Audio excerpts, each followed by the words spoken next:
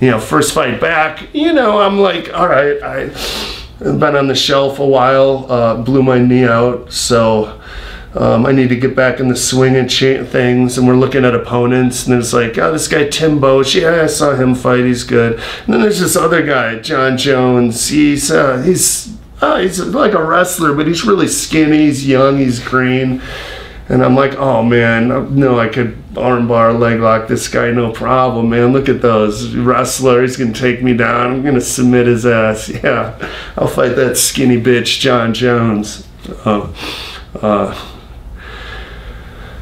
Yeah, probably made the wrong decision on that one, but dude was good. And you know, when you're in there with someone, you could tell, like, I felt like that with Lyoto Machida.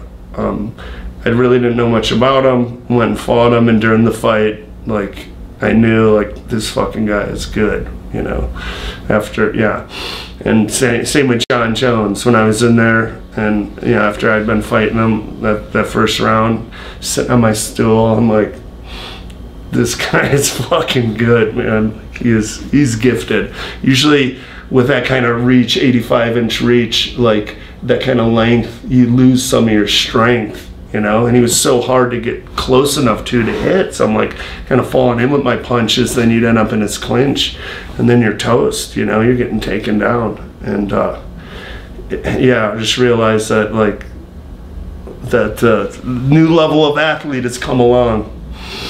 Yeah. What's your opinion on all the unfortunate stuff that's happened with him due to all the drug test failures? You know what? Like, despite the positive cocaine test and the DUI and the crash in a car and yeah, when you a month out from your fight, when you fail the test for cocaine, you're probably not taking your training too serious. That means you're out, like, probably banging strippers and partying and drinking.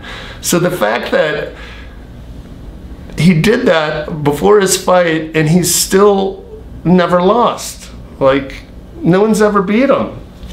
And, you know, and you see what he did to Cormier that last time. He destroyed him. So he's the best, despite, like, sorry, me, if I were out partying like that a month before my fight, no fucking way, I wouldn't perform as well. I know, I gotta do everything right, and I still, you know, and still you go out there, do everything right, fight your absolute best, and still come up short. So just the fact that, man, he's able to perform the way he does is impressive, man. Do you think he'll be able to pull himself together once his latest suspension is through?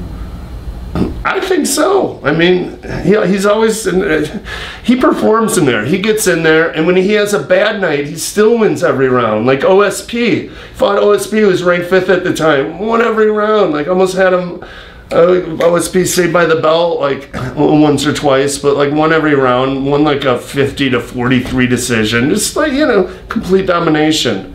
And, yeah, don't really feel like I performed well. You know, felt in slow motion in there, like, and well, still won every round. So when he's on, man, I think the guy, if anyone's got a chance, it's Gustafsson. So he gave him his closest fight yet, and which sucks is before that, he'd say I was his toughest fight, which was kind of flattering.